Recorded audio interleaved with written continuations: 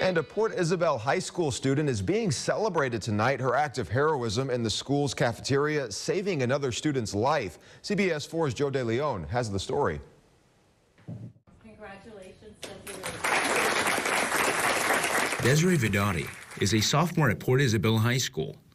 At a Port Isabel school board meeting, Desiree was celebrated as the district's first Tarpon Spotlight recipient. No one really knew that she was choking, but she started coughing and just kind of like grabbing her chest.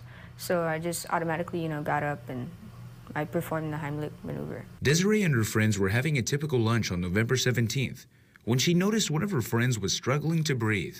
Without hesitation, Desiree sprung into action and performed the Heimlich maneuver, something she says her parents taught her for situations just like this. My mom's a teacher and my dad's a fishing captain, so they're both certified to do those kind of things.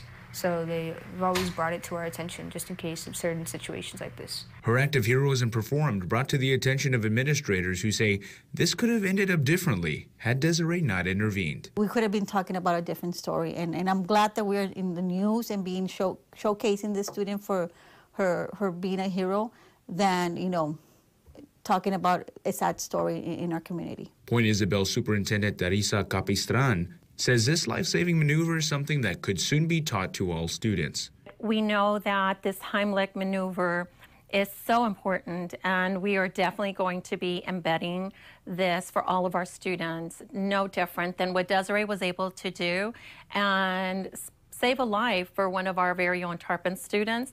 Desiree is glad her quick action saved her friend and is glad she could help. She's very thankful. She thanked me a lot, and she was just very appreciative because, it was a scary moment for her. Working for you in Port Isabel, Joe De Leon.